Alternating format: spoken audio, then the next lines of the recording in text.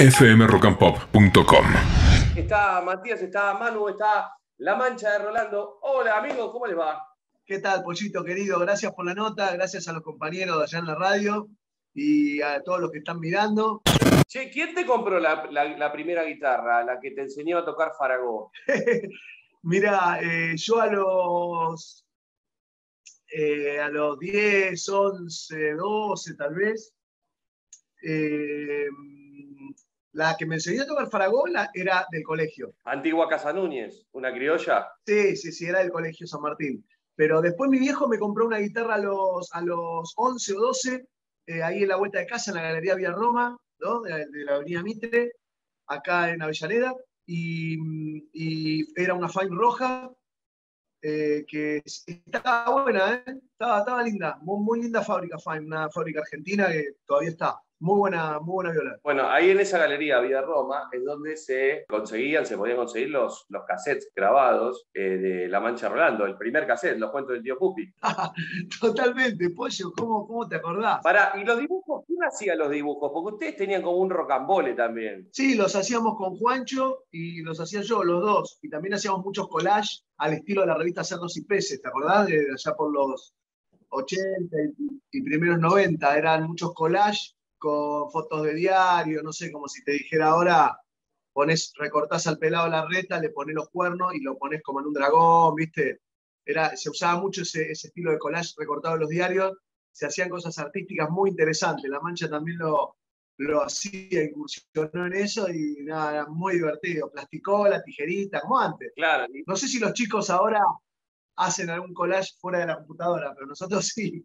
Y se sacaban las fotocopias y después, bueno, claro, era el arte de tapa de los cassettes que se... ¿Sabes cuánto estaba el cassette ese? ¿Cuánto estaba en plata? ¿Te acordás, no? No, y estaría 5 pesos. Bueno, estamos hablando de la historia de La Mancha de Rolando porque la verdad son 30 años y el paso del tiempo, ya sé que es algo remanido, uno no lo puede creer y uno no lo puede creer en estas cosas, ¿no? Que parece que fue ayer cuando estábamos en Vía Roma, en la galería, comprando los cuentos del tío Pupi y con estos dibujos, donde todavía el cantante era Juancho, ¿no? O por lo menos alternaban entre vos y Juancho. Sí, dibujábamos y cantábamos los dos, él escribía más. Y la música era otra, yo que conocí esa primera parte de La Mancha, para mí era como una prueba, era una precuela de lo que iba a ser La Mancha de Rolando, no estaba definida en ese momento.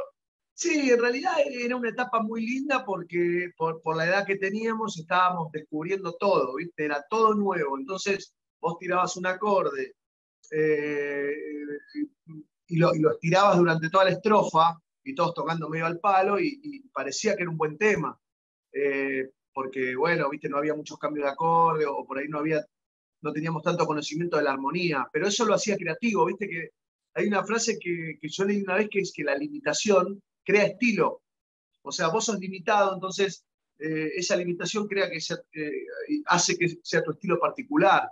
Entonces, sí, éramos limitados, pero eso nos hacía muy creativos y era linda la música que hacíamos. No trascendió ningún tema de esa época porque no sé, no eran muy buenos, pero qué sé yo.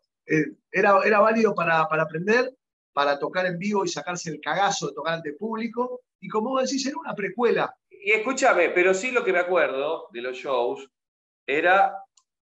¿Vos caíste detenido por los shows en algún momento? Porque los shows empezaban bien, pero terminaban mal. Sí, caíamos detenidos muy seguido porque no olvidemos que la década de los 90 el proceso estaba muy cerca.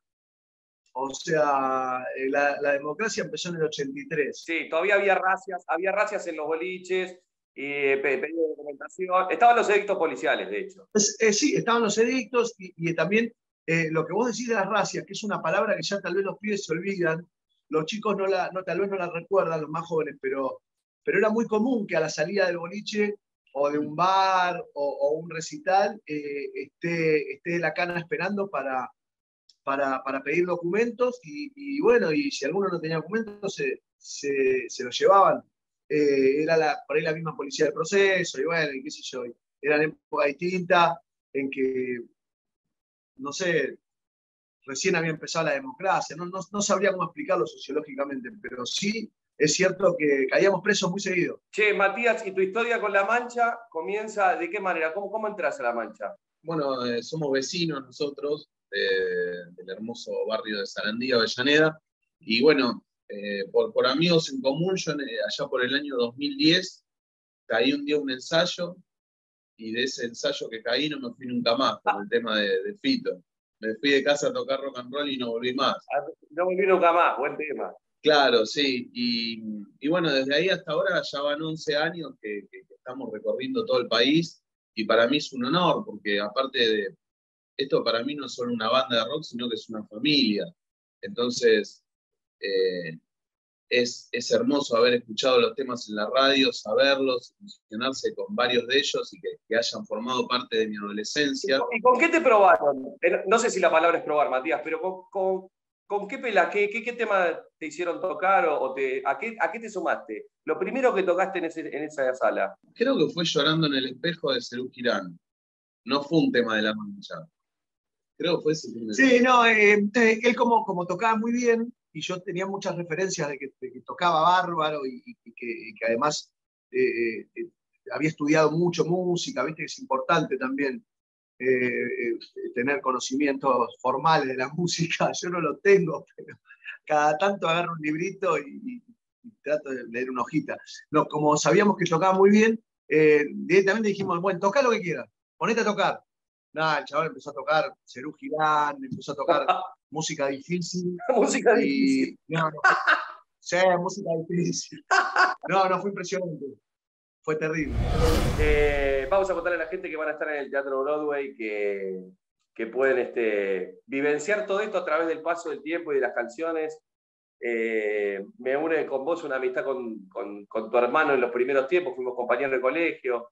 Mi papá siempre te recuerda, el profesor Cerviño. Mandale un gran abrazo al maestro Cerviño, que es un fenómeno. Y bueno, contémosle a la gente qué va a encontrarse en este show de los 30 años de La Mancha de Rolando. Todavía hay entradas, pueden llevar a mamá, pueden vestirse bien, no va a ser como los recitales de siempre, es una apuesta distinta que hacemos de tocar en ese lugar. Hay muchos recitales en el teatro actualmente, en ese teatro, entonces nosotros nos sumamos. Y está bueno, pues es un teatro ahí en la calle Corriente, a unos metros del Obelisco, muy cómodo, lindo para tocar, lo cual nos obligó a ensayar muchísimo más, a ensayar los temas de otra forma, a hacer un espectáculo visual, con una pantalla muy grande, en donde un amigo nuestro de Carlos Casares, se llama Ricky Túnez, se dedicó a hacer los 30 temas que vamos a hacer, las visuales de los 30 temas, está elaborando hace un año.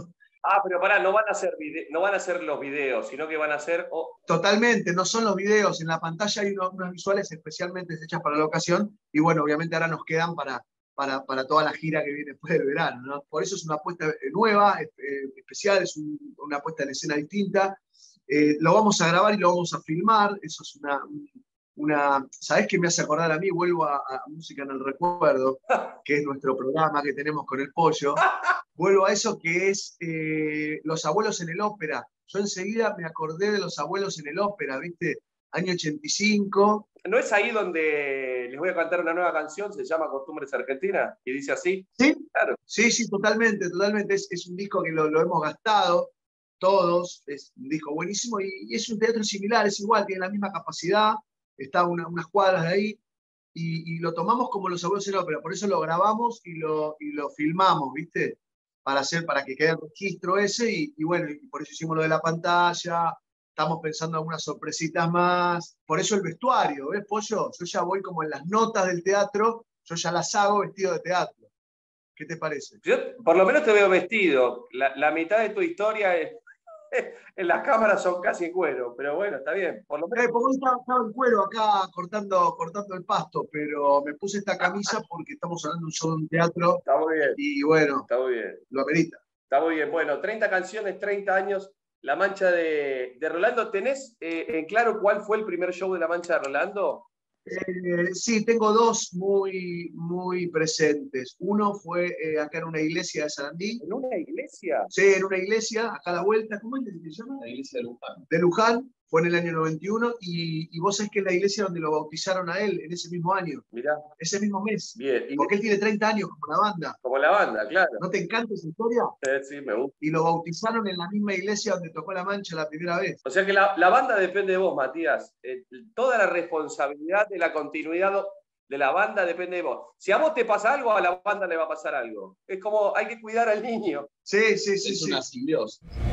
Es el Teatro Broadway, 30 años, La Mancha de Rolando, todavía quedan algunas entradas.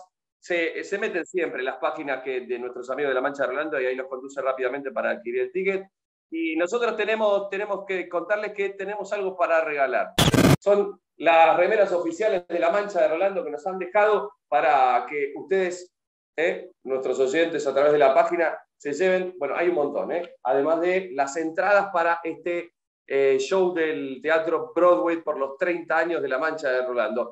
Sí, hay unas muy lindas remeras de detalles variados, y hay unas gorras muy buenas de La Mancha, entradas para el Broadway y CDs de La Mancha de todas las épocas. Hicimos como un seleccionado y hay discos, por ejemplo, del primer disco, el segundo, así que bien, llamen a Pollo con el hashtag Pollo Acete de Atlanta. Matías, Manu, gracias por esta charla y por los 30 años, y que siga el rock dando vueltas por nuestro hermoso país. Un abrazo. Gracias. Gracias. fmrockandpop.com